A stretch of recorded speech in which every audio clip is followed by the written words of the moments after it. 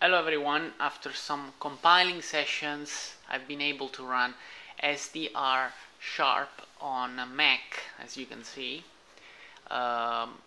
using a RTL dongle. Here it is.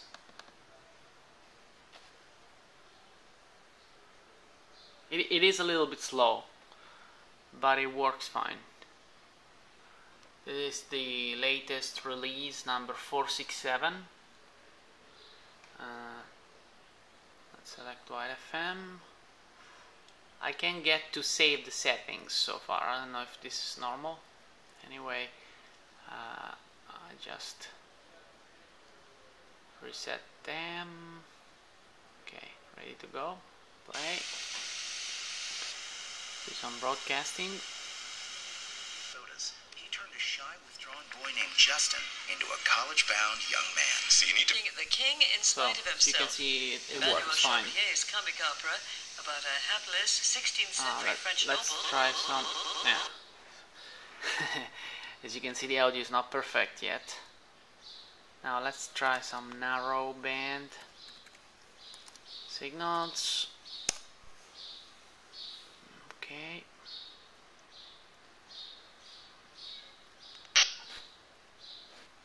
Here we go.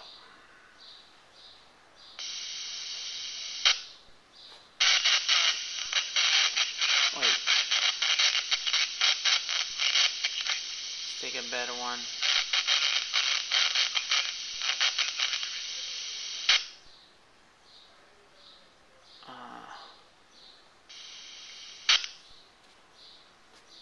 Maybe we should zoom a little bit.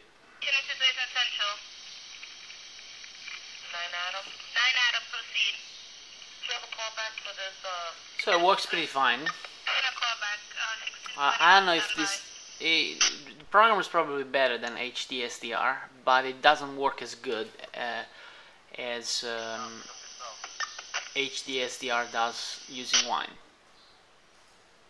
just because it's lower. I've tried running this through the official .NET framework through Wine, but I could not have the RTL work properly yet. And I said I did a bit of compiling simply because Mono only works on 32 bits, while everything that gets compiled on a Mac normally by default gets compiled for 64 bits. So as soon as you recompile everything, you get running through Mono. The problems are on portaudio and RTL SDR. The rest is already pretty much done. It took me a while though, but the result is pretty good. Alright, so I'm now working on packaging this on a nice universal executable so that you can just get the package and running it on your Mac. Alright, best 73s, K1 FM, Alain in New York City. Bye bye.